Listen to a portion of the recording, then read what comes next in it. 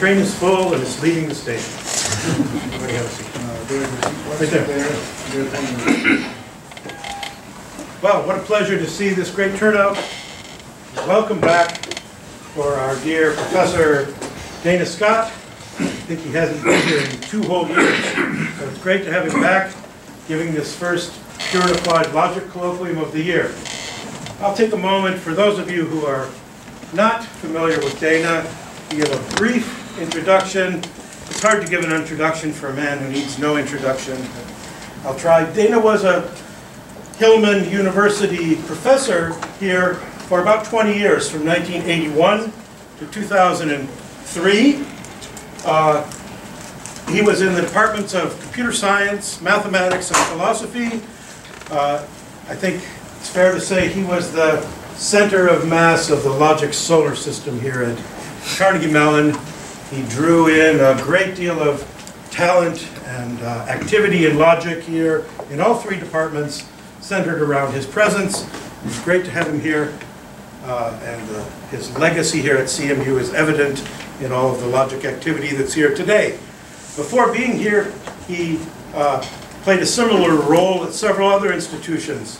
At Oxford, for that Berkeley, Stanford, Princeton, and he left behind a long trail of leading logicians, students, collaborators, world centers of logical activity. Of course, Dana has made fundamental contributions to all areas of logic and the foundations of computer science.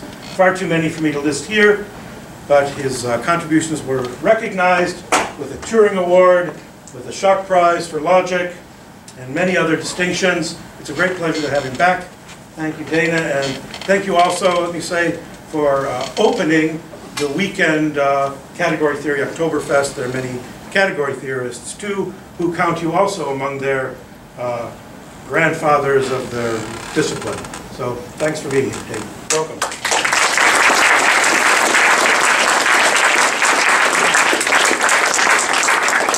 Thank you, Steve, and thank you and all your helpers for making the trip possible. Appreciate it. Hey guys in the back, there are a few seats empty here. If you want to come to sit down, there's a seat there, there's a seat over there, there's a seat in the back. You can come around. The ones in the corner there, you can come around. Can you make it through there?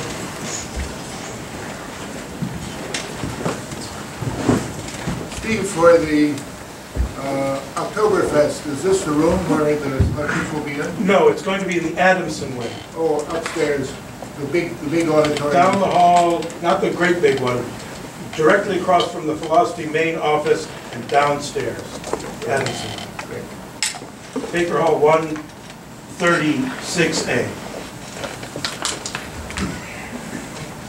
So I want to speak today rather programmatically about what some people have called explicit mathematics. Maybe the title should be what I would like to see as a way to do explicit mathematics. So we'll see here, and I'll give some background of where the ideas came from. But first, I want to dedicate this to my dear friend. It's been really difficult to get sad messages. I'm 85. You know, I was 21 before I knew anyone personally who had died. My grandparents had died when I was just very young, and so I didn't have any experience of losing friends. Unfortunately, at this age, it happens too often. It was terrible to say goodbye. Now we've just had with category theory the very sad news that Fred Litton and Miles Tierney passed away recently. Amazing characters, very fundamental for the development of modern category theory. I knew them very well. And of course there was the shock that Vladimir Vodorovsky died suddenly at age 51. That really is terrible. So it was a couple or maybe 2.5 years ago, one weekend my wife And I got 4 messages of people that we knew very well that had passed away. So I was sitting in the gloomy of my study in late afternoon, and I thought to myself the following thought.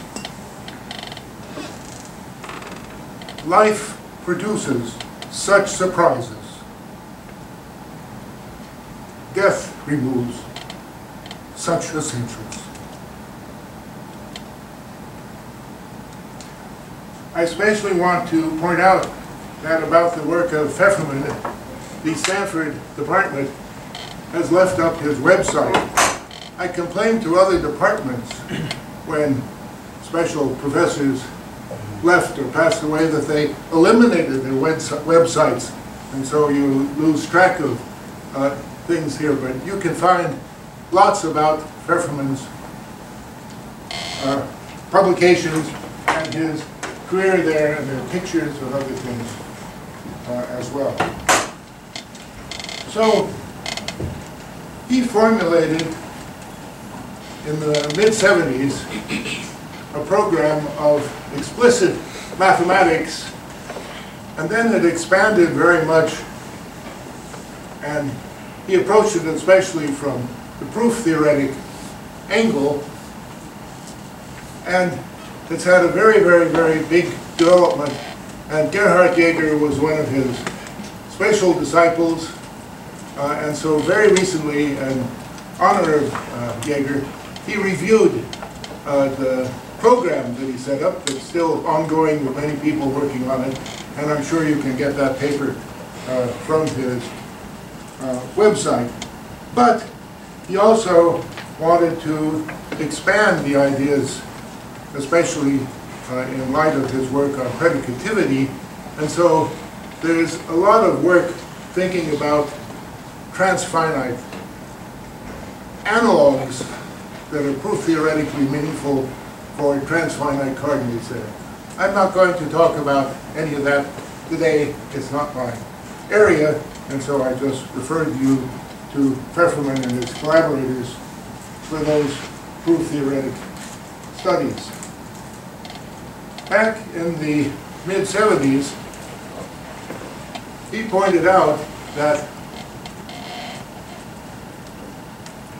there's a lot of non-constructiveness that goes on in mathematics, and so the question is, which part of it can be called constructive in some sense?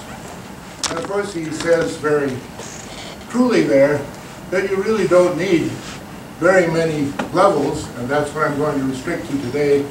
Integers, sets of integers, sets of integers. You can do an awful lot of mathematics just on those levels. Set theoreticians love those transfinite cardinals, but it turned out that it's rather hard to make use of those transfinite cardinals for down-to-earth results. So it was really quite amazing when Tony Martin proved that long unsolved problems about determinants of infinitary games given by Borel sets giving the winning of the games there, and so he showed that all Borel games are determinate. That is, there is a strategy for the one player or the other, and he had to use the transfinite iteration of power set of power set of power set through all the countable ordinal numbers in order to do that. And I think it was Harvey Friedman who proved, see, Tony Martin showed that you could use those transfinite levels to prove something about Borel games, and I think Harvey Friedman showed it's essential to use all the levels of it there. So that's really quite amazing, but it goes far beyond what anyone would consider as very explicit mathematics. And so that's a nice point there that you can do something with those transfinite levels, but it's a question, how much do you really want to do? And so in that paper, he says, Feferman says, that he wants to keep things of low logical complexity here. And so that's what I'm going to try to do. At the time he wrote that paper, he was emphasizing classical logic, but there are, of course, many reasons to also consider things in intuitionistic logic. Now, part of the motivation at the time was Errett Bishop's book. I knew Errett Bishop very well. He was an outstanding contributor to functional analysis. But one day he said, all these giant spaces and things like that, they don't have any numerical meaning, using ultrafilters and other things. There's no numerical meaning to that. So what part of mathematics, analysis particularly, has numerical meaning? And so he started his program of doing that and wrote his book back there in the late 60s. In the prologue to the book, he said, his objectives were to make concepts affirmative. In other words, you give reasons why they really hold, and make sure that you don't go to too abstract things. You have to make definitions relevant. For example, in giving definitions, you want to make sure you have enough information in the definition in order to get to the conclusions you want. So there's a big difference between just pointwise continuity and continuity, uniform continuity on compact intervals, because if you think about uniform continuity, for every epsilon there is a delta such that for all the points in the compact interval something good happens there. So you have much more information to go on if you formulate your hypotheses so that you have what you need to work with. So he shows that over and over again in his presentation. And so those were the purposes of his book, and he had the hope that one day constructive mathematics will be the accepted norm. It isn't. Maybe there's still some hope, however. Now in the prologue, he justifies himself by saying he's not saying that the very high-level idealistic mathematics is worthless, and he's also saying that there is a good challenge there, even if you approach things as he did in his own education from a very idealistic point of view. There's a challenge then to find out what proofs are constructive. His book went out of print, and then he made a pact with Douglas Bridges, who I know very well as well, to rewrite the book, and alas, he died before that was finished. But in the meantime, Doug Bridges has done indefatigable work on constructive analysis. And it's just amazing these days with Google Scholar. I start up my laptop, go to Google Scholar, put in a couple of keywords, and then I discover there are at least a dozen or 2 dozen papers I should have read that I didn't know about. But the good thing is, at least because I have a library account in Berkeley, I can pretty much download the papers. I don't go to the library anymore because it's so amazing what you can get over there. Of course, you still have to read those papers. Anyway, if you just put in Bishop, Bridges, constructive, you will be amazed the pages of relevant references there, and you might find something that would be of interest to you. From a different point of view, but by someone who was also motivated by the success that Bishop had of actually doing mathematics in a constructive form, you see, Bishop was really put off by Brouwer's approach, because Brouwer had a much more philosophical idea and invented new words and all kinds of different ways of saying things. And also in the Brouwerian presentations, Brouwer decided that certain things in classical mathematics were wrong, and so he has contradictory assumptions with constructive content there. Bishop didn't want to do it that way. He wanted to have all of his proofs done constructively also to be valid classically. And that's the way his style of writing was that way. Now, Martin-Löf was very interested, of course, in intuitionism, and so he also wanted to see what is needed to expand ordinary, just beginning logic, what is needed to expand that in order to do the kinds of things that Bishop wanted to do. And so Martin-Löf has done for many years and with many collaborators a certain approach to the theory of types. One thing I like to point out is that Martin-Löf's papers themselves, he hasn't published really all that much, but Nordstrom, Peterson, and Smith really rewrote Martin-Löf's monograph in the Handbook of Logic and Computer Science, and I think you can even download that over the net.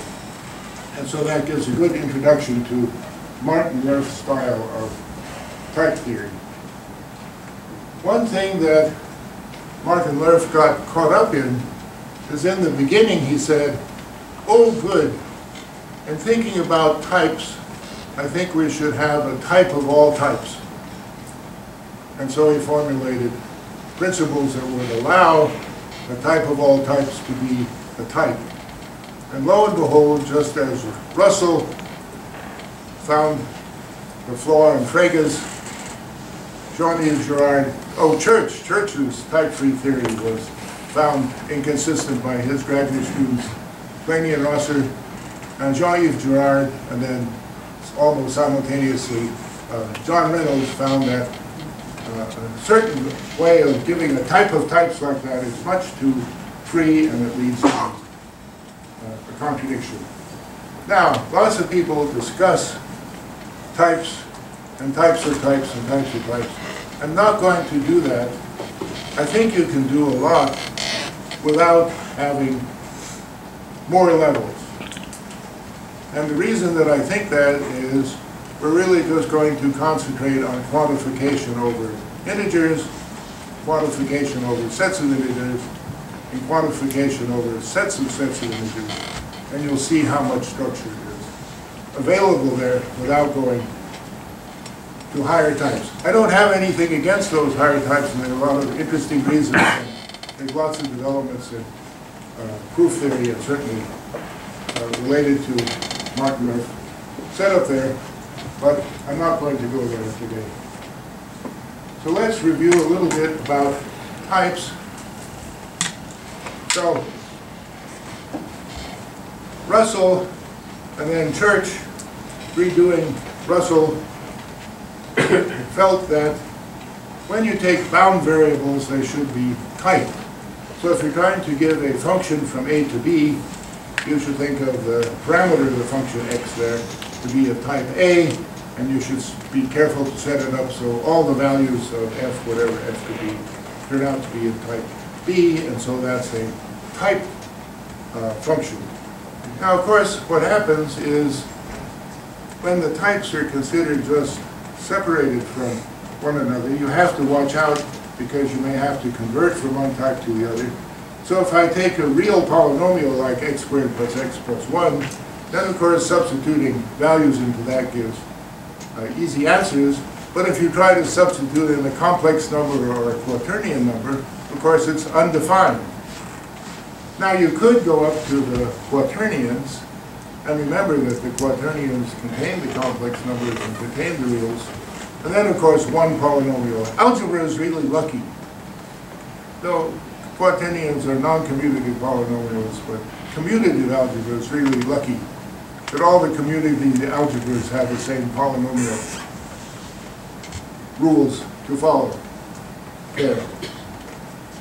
But with strict typing, you have to be careful of making sure that the types match there. Let me just ask the question.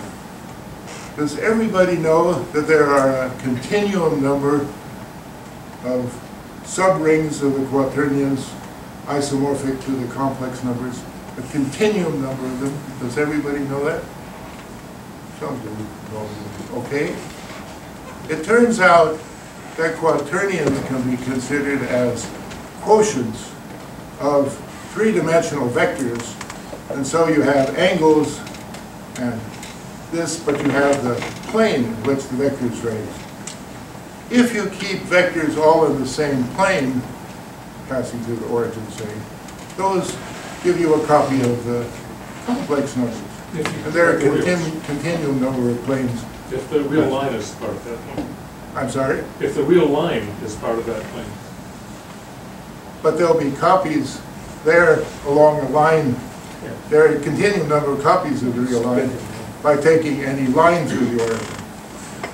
Because then the things are just the real multiple along that line. Anyway, it's fun to think of types or different kinds of mathematical structures, and I'll try to indicate some, I think, needs some interesting work, I hope. Now, Curry was a type-free person, but of course Curry did his work completely, I feel, formalistically. In my opinion, Curry is the most formalistic person I ever met. He really only thought in terms of symbols and rules for manipulating symbols. Maybe I'm doing memory of the syllabus there, but that's my feeling there. And so Curry introduced a lot of typing by saying, well, if we use type-free functions, it may be that it'll turn out that that happens to map some things that we could think of as type A to things of type B, and so we can say, oh, the type-free function respects going from A to B. And then, of course, that same type-free function might respect going between two different types.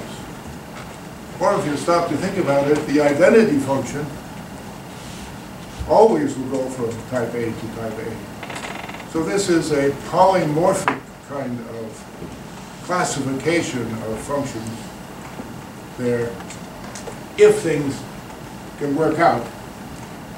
So when Martin-Löf gave his original approach to type theory, other people have reformulated Martin-Löf's theory where there's strictly typed functions, but his original one used untyped expressions, and I was really puzzled by that.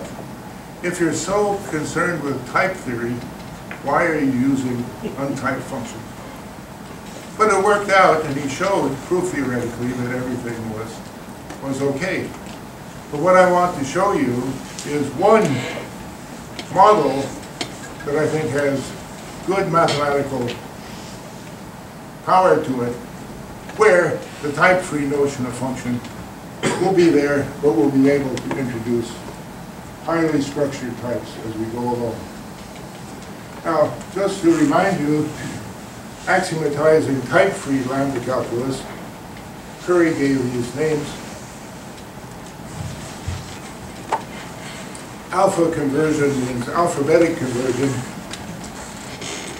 where a bound variable can be written with any alphabetic variant there.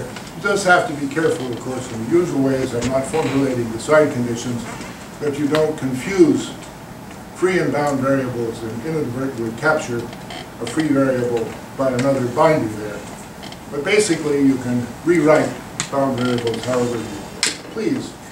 And then what Curry called beta conversion is, if you define a function and then give it an argument there, then you just have to look in the definition of the function and substitute the argument in there. And again, being careful about free and bound variables. Does anyone know why Curry named beta conversion beta conversion? It's because beta is the second letter of the Greek alphabet. Now, eta conversion, which we thought of as a kind of extensionality, is too strong for me and my models there, because I think of that as saying everything is a function. Everything can be thought of as a function in this no-holds-barred type-free thing. Anything can be a function, anything can be an argument. You can always apply anything to anything else as functional application, and we'll see how it works out.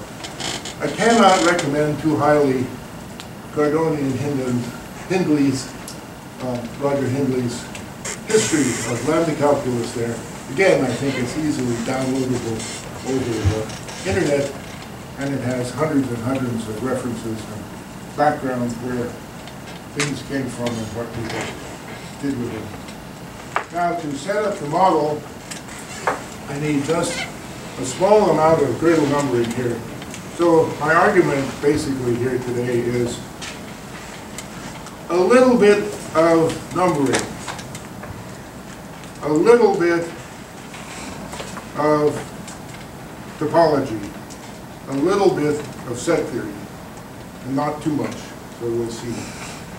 Now, in doing numbers there, the cheapest pairing function there is just to use factoring of integers into primes there, so every positive integer can be factored by a power of 2 times some odd factor there. So every number greater than 0 is the Gödel number, if we like to think of it that way, of a pair of integers.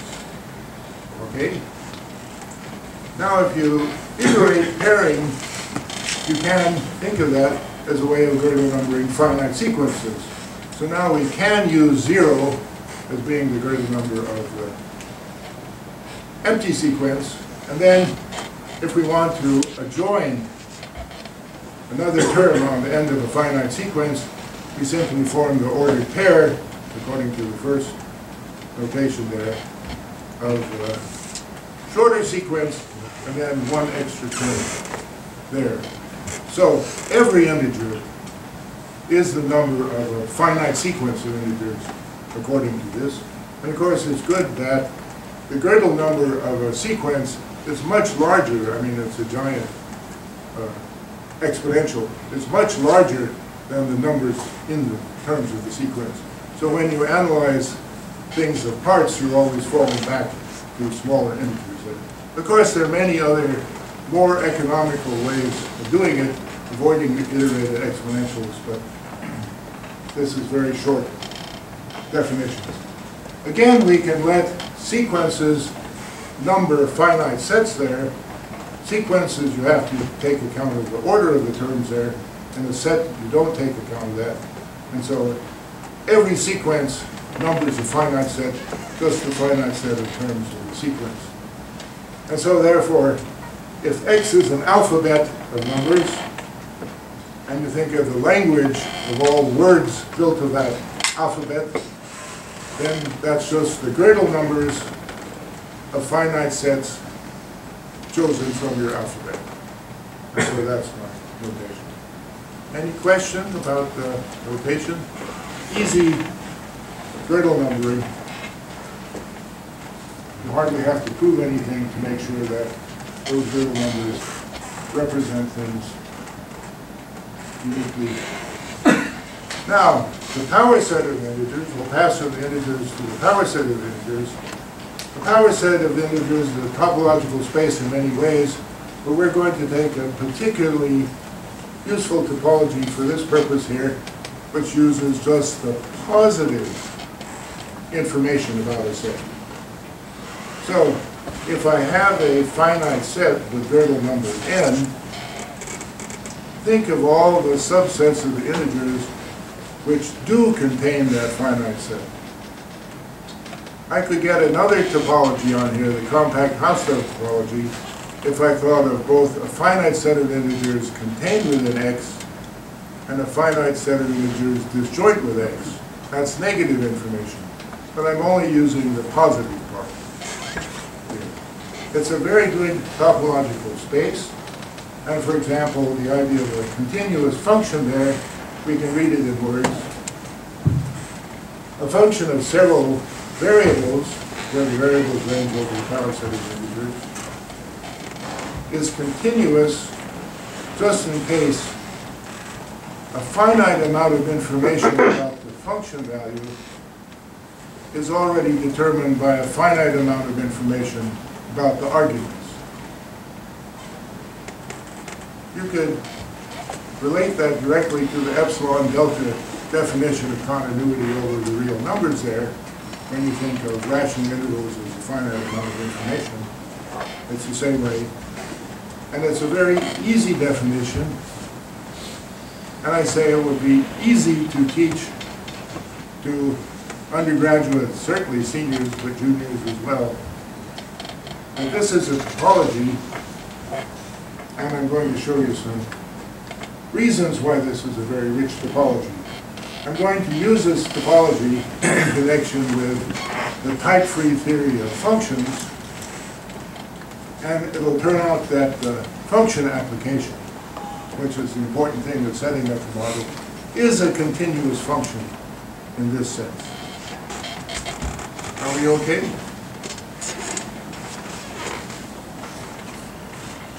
One thing of why I like this topology on the power set, the topology of positive information there, is it's a T0 space. In point set topology, does anyone know why certain principles are called T principles? Do anyone know why it is? Trennung. Trennung. Wer hat das gesagt? Trennung means separation. Now this is not, T0 is not very much a separation argument like Hausdorff spaces and other ones there.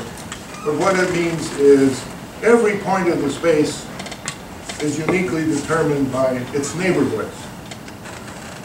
And so Alexandrov, many, many years ago when I was only a baby there, realized that it was a very simple proof to show with this topology on the power set of n,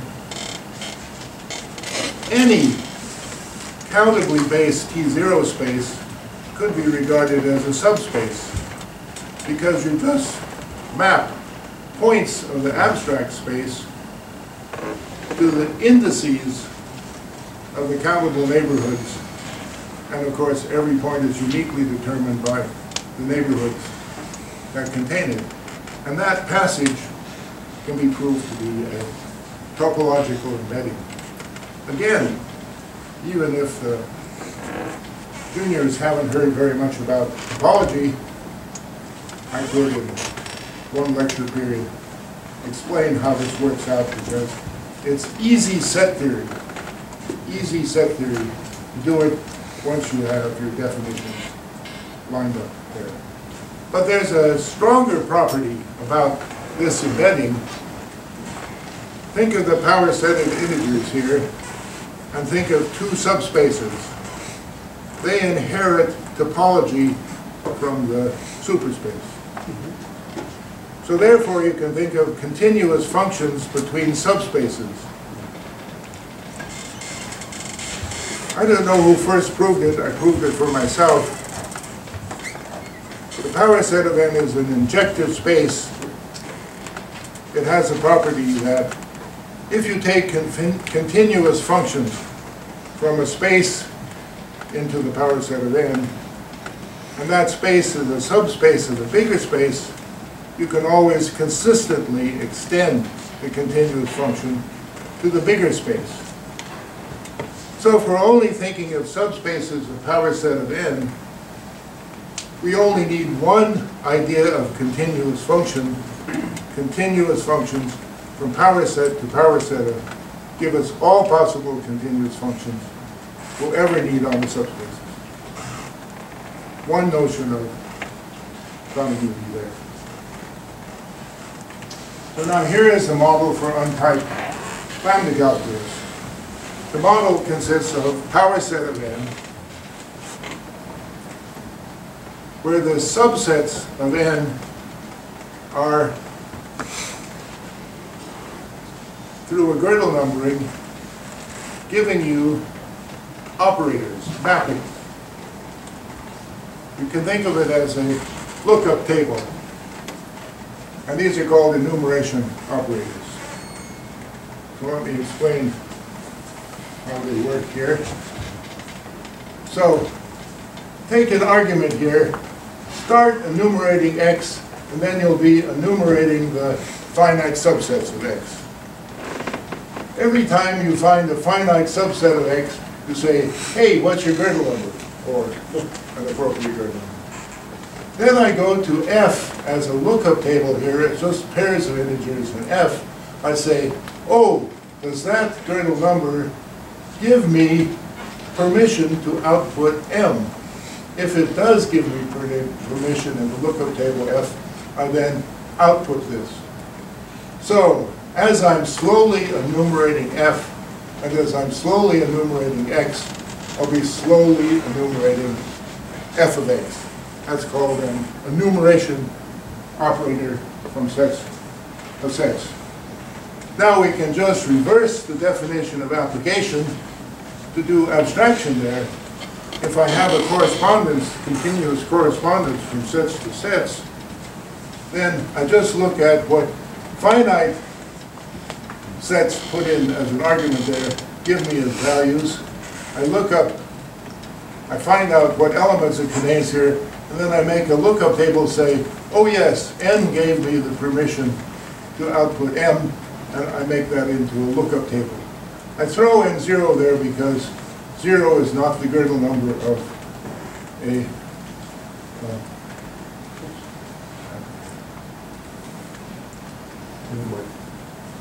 0 is not the Gödel number of a pair in this Gödel number here. So in order to get the largest lookup table that gives me the continuous function there, I carefully put 2 in, the 0 there, but it's not relevant there. It's only to make sure that it's the largest lookup table. And so the largest lookup table, if the operation is continuous, the largest lookup table will have to give you the right answers. And so that's essentially the proof that this is a model for lambda calculus.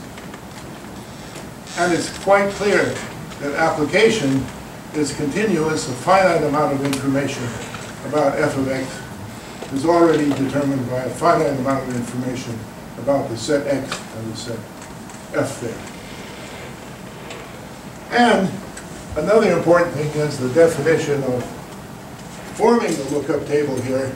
If you have other parameters here and you're continuous in the other parameters and you abstract on one of the variables there, then the resulting combination is again a continuous function of the remaining parameters. Those are easy exercises to prove. Now, the enumeration operators form the model for the lambda calculus. And every once in a while at 4 o'clock in the morning, much to the consternation of my wife, I kick myself in the butt because I could have thought of this when I was a graduate student at Princeton in 1957, because I knew Myhill and Jefferson personally. Hartley Rogers came to lecture at Princeton. I met his brilliant student Richard Friedberg. I heard about enumeration, reducibility. Neither of those two groups realized that they had an algebra of operators. Hartley Rogers only used it for enumeration reducibility. He said, if we write y equals f of x and f is fixed, that f is a method of reducing information about x. It's a method of reducing information about y to information about x via f. And that's Hartley Rogers' enumeration reducibility when f is recursively enumerable. But it isn't essential that f is recursively enumerable. F can be any enumeration operator. Okay? They didn't realize, either group didn't realize they had an algebra of functions.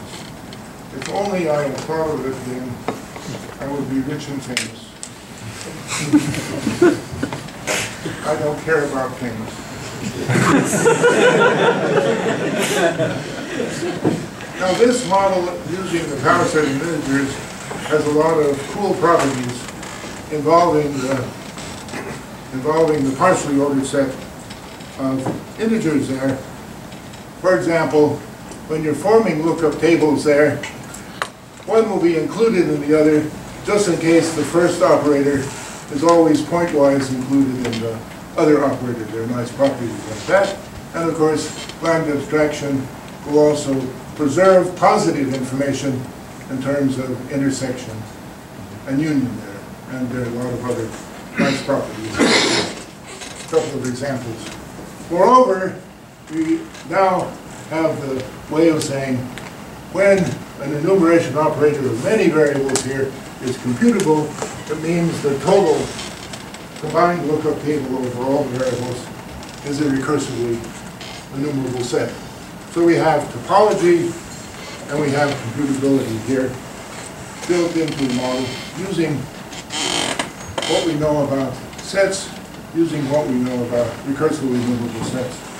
However, the notation of a lambda calculus also gives you a way of explaining computability there, because you can also check that the pure lambda terms always define computable operators in terms of this. And moreover, if you use something like Curry's paradoxical combinator, which involves x applied to x, and check out that the combination, according to Curry's scheme there, always gives the least fixed point of the operator, then that means you really have a way of definitions in lambda calculus of doing recursive definitions. And you can make it even stronger there, not just on the pure lambda terms, but there are lots of other good operators there that take advantage of the structure of the integers there. So indeed, successor and predecessor can be promoted to operators on sets and testing for zero there.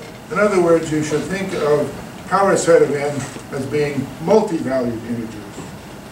And so there's a recursion theory of multi-valued arguments, multi-valued values, in thinking of that as interpretation of the power set. Now, if you use lambda calculus, do recursion in lambda calculus, and start with the arithmetic combinators, you have a notation for every possible RE set, and you can use that even to prove many theorems in recursive function theory. I hate to tell you, I hate Turing machines. The problem with Turing machines is that the programming is disgusting.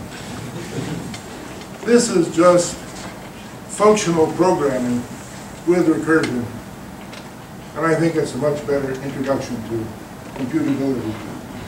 Turing machines have a philosophical use to them, but I think if you really want to do recursion, functional programming is a better way of doing it. Moreover, we can think easily of functions with several variables if we point out that the space power set of n is the same as its own Cartesian square, because of course you can square things there just by putting a copy of one set on the evens and a copy of the other set on the odds. And so topologically, the power set of n is topologically the same as its square there. For other types of disjoint unions of function spaces, we have to be a little bit careful there. We can't use the whole power set, we have to use subspaces, and I'll explain that there.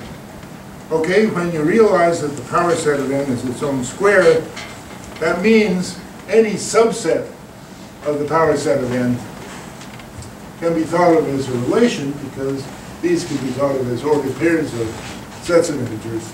And so using that pairing of sets of integers, and I abbreviated here without using the combinator there, I abbreviate the pairs of sets of integers there.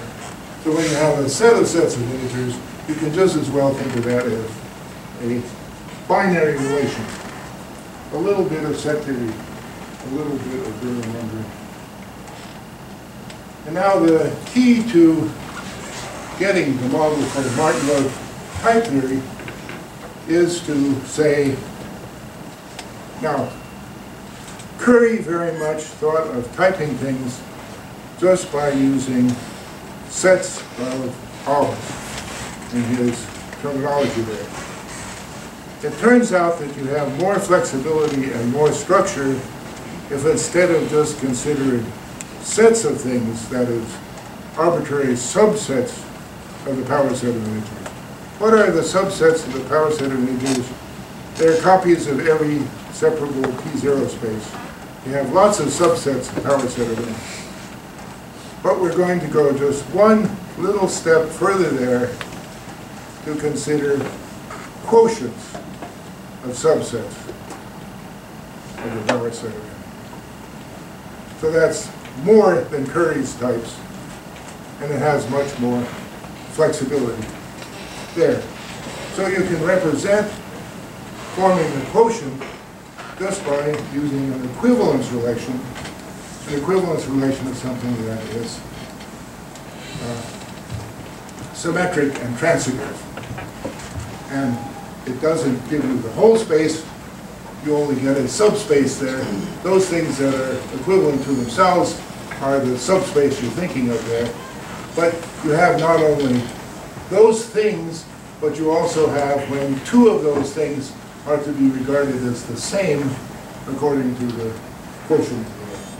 Of course, any subspace, you could take the identity equivalence relation on it to represent a subspace, but we have lots more, if we think in terms of quotients of subspace. This is an idea that's used over and over in mathematics, as you surely know. Bishop emphasized it very much because he said if you're going to construct the real numbers, it's much more important constructively to use Cauchy sequences with a known modulus of convergence, so that when you say, I'm thinking of a real number, I know how I'm going to be approximating it, I have the information about approximating real numbers, and so, again, the real numbers are a quotient of sequences of rationals, say there. But you have to be careful about how you remember the modulus of convergence there. But anyway, the idea of taking quotients of subsets is a very, very old idea. So now we'll immediately use the untyped lambda calculus to make this into a category of types. And it has the properties of types that Martin-Löf wanted there. So what are the mappings from A to B? Remember, A and B now are not just thought of as subspaces, they're thought of as quotients of subspaces. They're thought of as equivalence relations.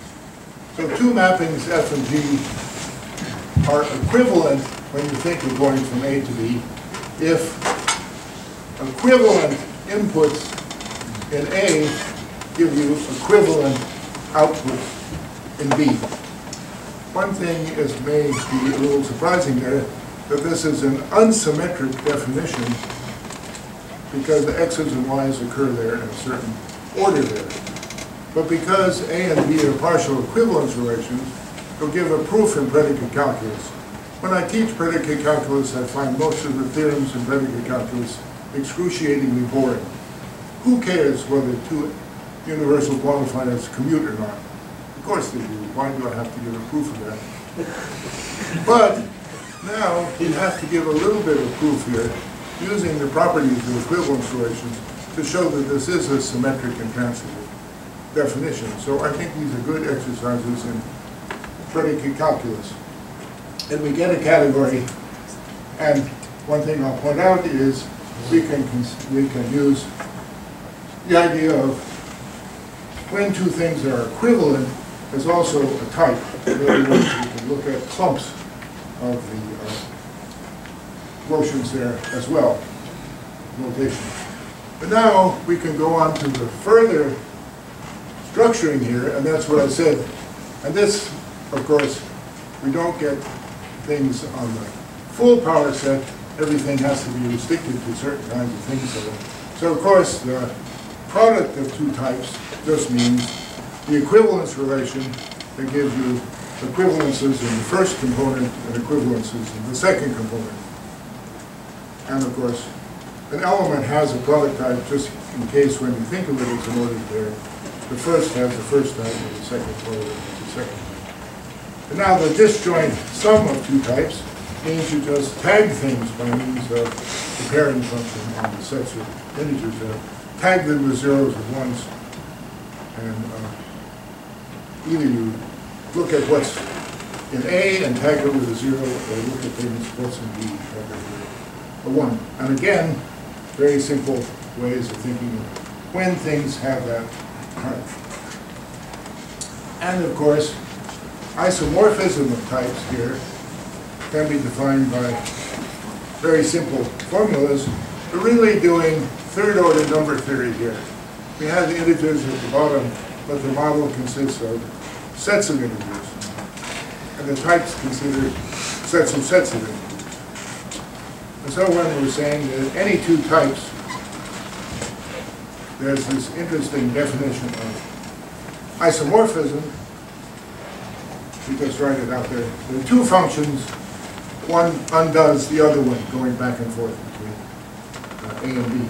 And now it's a good exercise in predicate calculus to prove if two types are isomorphic and the other two types are isomorphic, then the product sums and function spaces are isomorphic.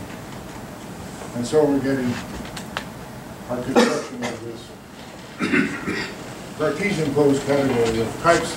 It's more than the Cartesian closed category because it has disjoint sums. And there are very simple arithmetic rules about isomorphism there. This is really, so to speak, generalized cardinal numbers there. There's an algebra of cardinal numbers involving sums, products, and exponents there. And there are very simple basic rules about cardinality there. And proving those things are very good exercises in functional programming, because you say, in order to prove this, I have to take data structured a certain way, take it apart, and then reassemble it as data structured another way. So the proof of those things are very basic exercises in functional programming from my point of view. So I think Pepe Longo's student, Roberto de Cosmo, proved in his thesis later book there, these are the only laws of isomorphism at this generality. This algebra of isomorphism types, which is a kind of generalization of high school algebra, these are the only laws you can expect of what is general. You can look at those laws. Now, the thing that Martin-Löf wanted to do, and then also here, Victor Brown, you might know very well, amazing mathematician who invented automath and computer-checked proofs there, and was very close to Martin-Löf type theory, made use of dependent types. That is, you not just have one type, you have a family of types.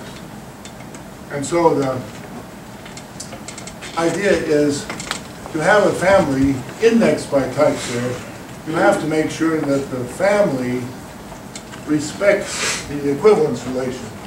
If your arguments are equivalent, then the types have to be equivalent there. So that's what I mean by an A-index family of types. And when you have an A-index family of types, P of X there, then the Cartesian product of those over there are just all the functions that go from A to B properly. So it means if two things are equivalent there, then they're equivalent over here. And again, you have some asymmetry here, not only with these indices, but here's a 1 here instead of a 0 instead of a 1. So you have to give a proof to actually show that this is a partial equivalence relation. And of course, anyone who knows about dependent types knows that products of families are the same as function spaces when the family is constant. There, and so that's a well-known fact about the relation between types and infinite products. And of course, there are infinite sums, which again, now instead of indexing things by zeros and ones, you have to index things by other elements of another type there. So a sum over A of types B of X there is just defined in an analogous way there, saying we're taking ordered pairs that are tagged with things chosen from A and things chosen from B. There. And again, it's a nice proof to show that that's a partial equivalence relation. And of course, infinite sums there are the same as products there, because the product is just a very simple tagging of all the elements of B tags from elements of A. Now, you can continue this on to taking pi sigma is an envelope there, but you have to have a system of dependent types where the dependencies fit together properly. So B is dependent on A on the first condition. C is dependent on both A and B, and now there are two variables to think about as shown. D is now dependent on A, B, and C, the three variables there. And if you have this respecting of dependencies, that way with that system of types, then you can prove that the combination of pi sigma pi is, again, a partial equivalence relation. And of course, it has lots of nice properties that we'll use them to. Another interesting fact about this model of types is that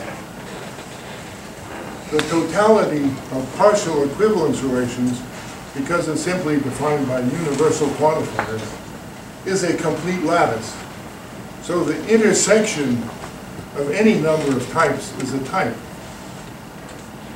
The partial equivalence relations are a lattice of equivalences closed under arbitrary intersection.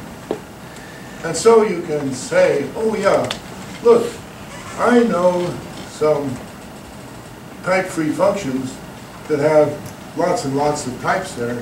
And in fact, there's a type that's the intersection of all the ones shown there. And so Church had originally thinking of integers in terms of iterators, but I noticed, and Tait said he noticed too, but then Church made him forget it. It was only many years later that he admitted that he had thought of it too. There are other ways of using type-free expressions to do arithmetic. And so it turns out that the Scott numerals have a very curious type there. And so there are lots of papers and theorems about properties of polymorphic types. By the way, monotone operators on types have both least and greatest fixed points, so there's lots more structure to look at there. I'm about to come to a conclusion here, just a couple more slides. The properties of sigmas and pi's are really the properties of quantifiers, but when you think of saying that asserting a proposition is finding evidence that a certain type is non-empty, E is the evidence that P is non-empty. When you find that, then you can think of that as a much stronger way of asserting things. It's not just that relations subsist there, but you have specific information about something. And so from that point of view, as many people use, products and sums correspond to conjunction and disjunction. Function space corresponds to implication, and the pi's and sigmas correspond to the quantifiers. So this stronger way of asserting that certain things happen have all the properties of intuitionistic predicate calculus. And of course, we're working with things with lots of structure on them, so if I wanted to say, oh yes, I'm thinking of an associative operation, I say, well, how do you know that that's an associative operation? I say, well, I can find a specific lambda term made up using my notation that shows that it's associative there. And so that's doing logic more specifically there by giving the evidence of why things turn out. And people, of course, have worked on that in many, many different ways. Here's something new to leave with you. I wish I could work on it myself, but I'm getting to be too old. Lau van den Dries came for the Tarski lectures in Berkeley last year, and he gave a fantastically good lecture on exponential algebra and power series and the developments that have taken place. The book has now appeared that gives a model theory via these trans series, which gives you all kinds of very explicit differential algebra. I can't recommend it too highly. It's a masterwork, and it's only volume 1. They're working on volume 2. Now it's already 800 pages. But it's really important stuff, a very concrete analysis, using ideas that go back to Hans Hahn and others about infinite power series there. And Tarski brought up the question of exponential algebra and what are the rules of exponential algebra. There's lots of interesting work on Tarski's elementary high school algebra problem there, and so they pull all of those things together in an outstanding presentation of differential fields with the trans series there. So I asked Lau at the end of this talk, have you considered computational properties of these infinite series? In other words, recursive analysis. And he said, no, you hadn't. You've just been doing analysis, algebra, topology, everything that goes with it, but he hasn't considered computability of the things that it's a wide open field to get into, to think of that. Here's my proposal. Don't do computable analysis the way the textbooks of the last century did it, because they get completely bogged down in Gödel numbers. Just horrible computable analysis in my view. But I have here a space power set of n that contains all the necessary structures. There's one topology that inherits the topology to the subspace. There's one notion of computability that inherits notion of computability to all the subspaces. Please make use of it. Look at the trans series work. There's a wide open field there to make it more constructive and computable. And so I plead with you to do it. I don't have any graduate students anymore. I don't have the strength to get into a lot of things there. But the amount that you need to build up the structures there is just based on integers, sets of integers, sets of sets. So that's my conclusion here. Not only does this allow you to get to quite complicated structures there, but it's also a laboratory for learning about constructive reasoning, because the work of Bishop, Martin-Löf, all of those people that collaborators you can do within this framework. It's not the only model of these things. There are all kinds of other ones there. But this is a laboratory where you could start learning some things about how constructive arguments are. Thank you for your attention.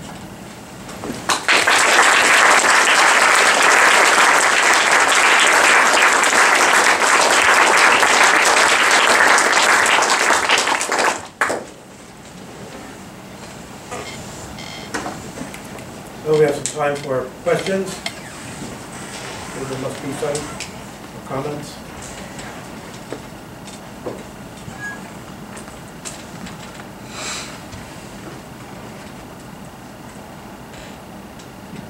Why don't we get something to drink instead? I'll start out with a comment. You'll be happy you'll be happy to know that one of the things that has received a great deal of attention around here since you left is an extension of the project that you've sketched here to include also the intentional aspects of the Martin-Löf type theory by adding higher homotopical dimensions and the univalence axiom and so forth, which is a kind of extension of the system you've already mentioned.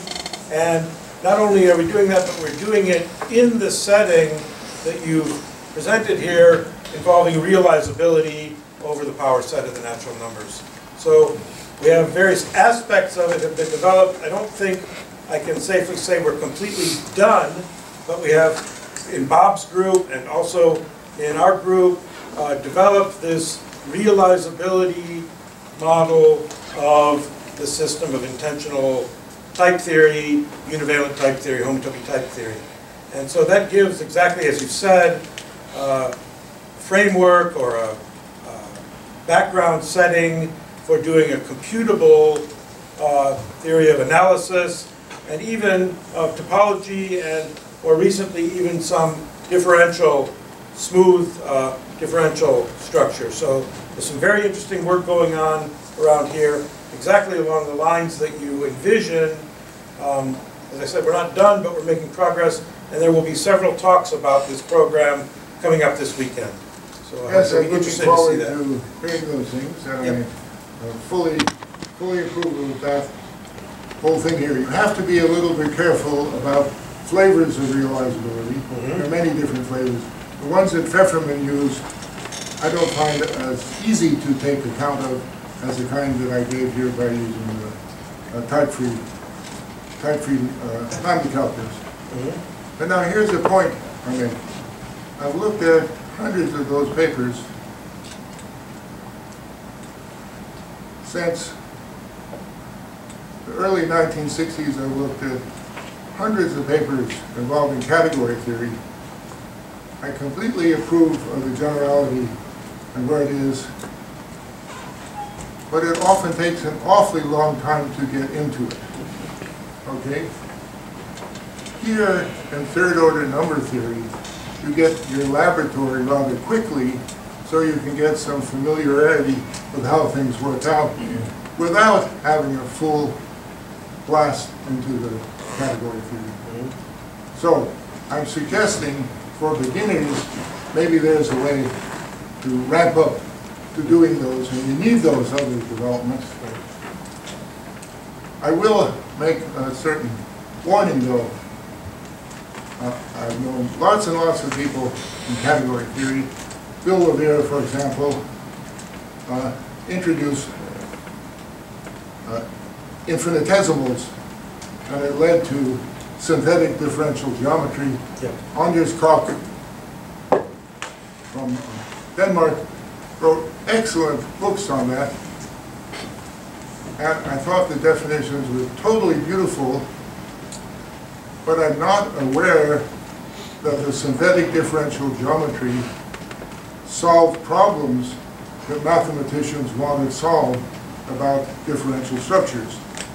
Certainly the proofs they gave there were much more logical, but they were using things that were already known, but reinterpreting in a better language. But we have to solve new problems all the time. So that's my warning there. Be careful about your generality there. You won't get mathematicians to listen to you unless you solve new problems.